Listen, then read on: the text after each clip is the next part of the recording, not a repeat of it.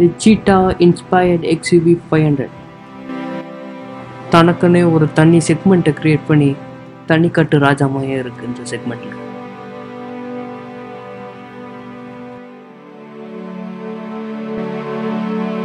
Powerful cars inspired from powerful animals.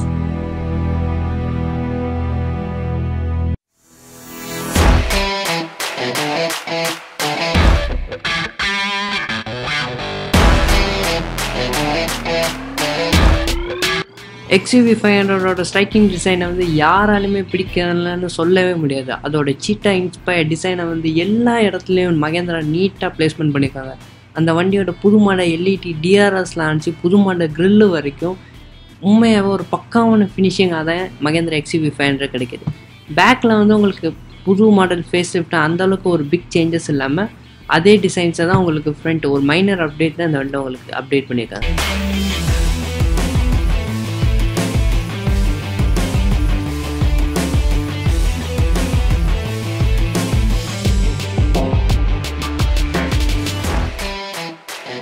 இந்த வண்டியோட இன்டீரியரை full black colour ட்ரீட்மெண்ட்டில் finish பண்ணியிருக்காங்க. அதுவும் டச் ஸ்க்ரீன்லேருந்து சென்டர் ஆம்ரஸ் வரைக்கும் கொடுத்துருக்க பியானோ பிளாக் ஃபினிஷ் உண்மையாக பயங்கர ஒரு பக்கமான ஃபினிஷ் கொடுக்குது.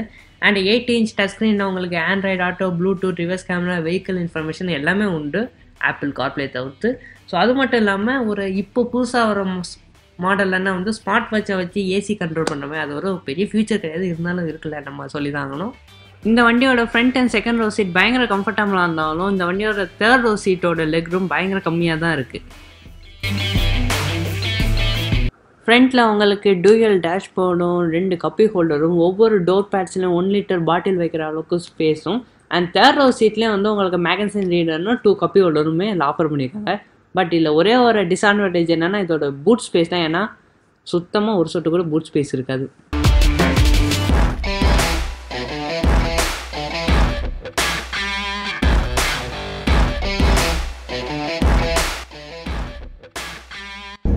இந்த வண்டியோட 2.2 litre engine maximum horse power of 155 hours பவரும் maximum dark of 360 Newton metre dark கொடுக்குது. ஸோ ஃபஸ்ட் கியர்லேருந்து 6th கியர் வரைக்கும் ஒரே ஃபேஸில் வண்டி வந்து இழுத்துட்டே தான் இருக்கும். எந்த இடத்துலையுமே வந்து உங்களுக்கு லோ எண்ட் பஞ்ச் மாதிரி தெரியாது.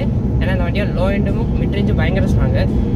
ஹை எண்டு வேணால் உங்களுக்கு 3750 RPMக்கு மேலே போகும்போது பயங்கரமாக நாய்ஸி ஆயிரும் இன்ஜின். அதுவும் கேபினில் உட்கார முடியாத அளவுக்கு நாய்ஸி ஆயிரும். ஸோ அதனால் 4000 RPMனா எல்லாமே மினிமம் 3500 RPMலேயே மெயின்டைன் பண்ணிக்கலாம். ஒரு ஸ்லைட் பிட் ஆஃப் கொஞ்சம் டர்போ லேக் வந்து 1400 RPM வரைக்கும் கொஞ்சம் தெரியும். பட் அது ஒன்றும் அவ்வளோ நோட்டிசபிளாக இருக்காது. ஏன்னா பாஸ்ட் 1400 அடுத்த வண்டி உண்மையாக பயங்கர ஸ்பீடில் இழுக்க ஆரம்பிச்சிடும். அப்படியே டக்குன்னு கியர் மாத்திர மாதிரி தான் இருக்கும், 140 தொட்டுரும். ஸோ அந்தளவுக்கு உண்மையாக நல்லா தான் பண்ணியிருக்காங்க. ஸோ இந்த வண்டியில் எனக்கு தெரிஞ்ச இன்னொன்று ஒரு எரிச்சல் பிடிச்ச ஒன்று என்னென்னா அந்த வண்டியோட ஸ்டீரிங் தான். ஏன்னா ஸ்டீரிங்கை மேலே திரும்பும்போது காலுக்கு கீழே அந்த ஸ்டீரிங் கம்பி வந்து இடிச்சிட்டே இருக்கும். ஸோ அது வந்து கொஞ்சம் ஒரு மாதிரி டிசப்பாயின்மெண்ட்டாக இருக்கும். ஸோ அது போக இன்னும் கூட கொஞ்சம் XUV 500 கொஞ்சம் டேஷ்போர்ட் இம்ப்ரூவ்மெண்ட் பண்ணால் நல்லாயிருக்கும். ஏன்னா சில இடத்துல இன்னும் அந்த சீப்பான பிளாஸ்டிக் யூசேஜ் மாதிரி தான் அவங்க இன்னும் இதெல்லாம் ப்ளேஸ் பண்ணியிருக்காங்க. ஸோ அதனால் போக அந்த வண்டியோட மெயின் டிஸ்அட்வான்டேஜ் என்னன்னா அந்த வண்டியோட தேர்ட் ரோ சீட் தான். ஏன்னா தேர்ட் ரோ சீட்டில் சின்ன பையன்களை தவிர்த்து யாரையுமே உட்கார வைக்க முடியாது. ஏன்னா சென்டர் ரோ சீட்டை வந்து நம்மளால் அட்ஜஸ்ட் பண்ண முடியாத காரணத்தினால தேர்ட் ரோவில் ரொம்ப கம்மியாக தான் இருக்கும் லெக் ரூம் வந்து. அதனால் தேர்ட் ரூமில் உட்காரவங்களுக்கு ரொம்ப டஃப்பாக தான் இருக்கும் ஜேர்னினா வந்து.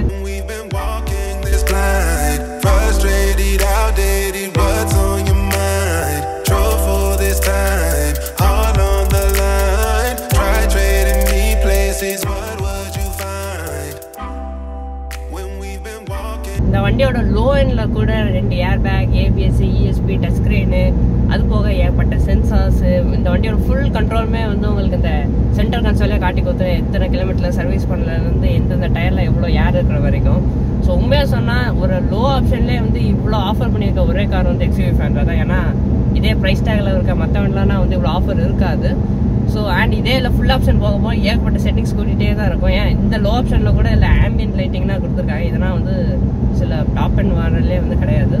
ஸோ அதனால் பார்க்கும்போது XUV 500 கரெக்டாக பார்த்தீங்கன்னா ஒர்த் ஃபார் த மணி தான் சொல்லுவேன். எக்ஸப்ட் அந்த பேக் ரோ சீட்டை தவிர்த்து பார்த்தீங்கன்னா இந்த வண்டியில் எந்த ஒரு குறையுமே வந்து ரொம்ப இதாட்டா குறை பெருசாக இருக்குதுன்னு சொல்லவே முடியாது. அந்தளவுக்கு உண்மையாகவே ஒரு நைஸ் பேக்கேஜாக தான் போட்டிருக்காங்க. அண்ட் புது மாடல் XUVல கிளச்சு ரொம்ப ஈஸியாக இருக்கும் பழசை விட. அதனால் பழசையாக டக்குன்னு வெட்டிட்டு இருக்கோம். இதில் அப்படியெல்லாம் ரொம்ப ஈஸியாகவே கிளச்சப் போட்டிருக்கனால சிட்டியிலேருந்து லாங் ஜர்னி போகிற வரைக்கும் ரொம்ப பெருசாக ஒரு இது தெரியாது.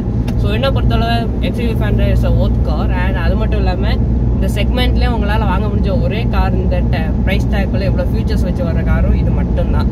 ஸோ அதனால் XUV 500 வாங்கலாம்னு ஐடியா தான். யோசிக்காமல் உங்களுக்கு பிடிச்சிருந்தா கண்டிப்பாக வாங்கலாம். வேறு என்ன எந்த அளவுக்கு குறை சொல்ல முடியாது. அண்ட் அது மட்டும் இல்லாமல் இந்த வண்டியோட ரீசேல் வேல்யூ அதிகம்.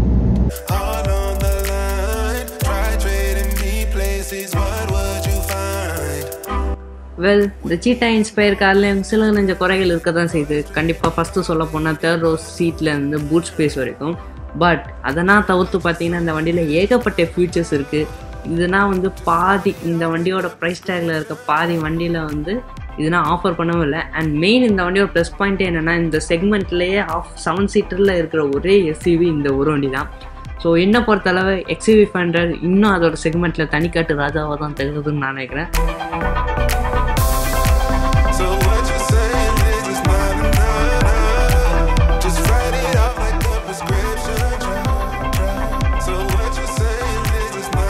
இந்த செக்மெண்ட்டில் உள்ள most value for money Karnaugh கண்டிப்பாக XUV 500 மட்டும்தான்.